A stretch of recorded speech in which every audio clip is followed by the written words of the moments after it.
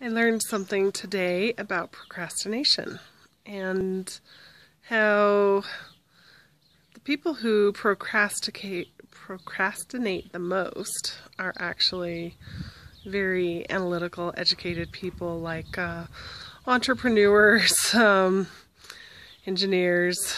Science has studied that they often will procrastinate. And what they also found, though, was that the procrastination was actually a response to stress in their life.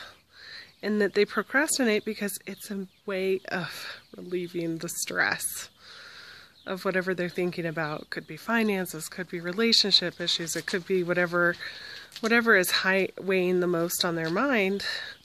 And so, the cat videos look cute, or the dog videos, or, 2 hours later, they still haven't made the calls that they made. Sound familiar?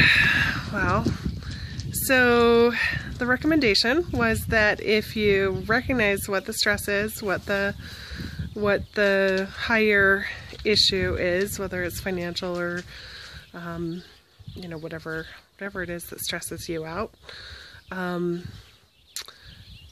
recognizing that that's probably more likely the cause of the procrastination, and then starting, like she mentioned, the 5-second rule. 1, 2, 3, 4, 5, start.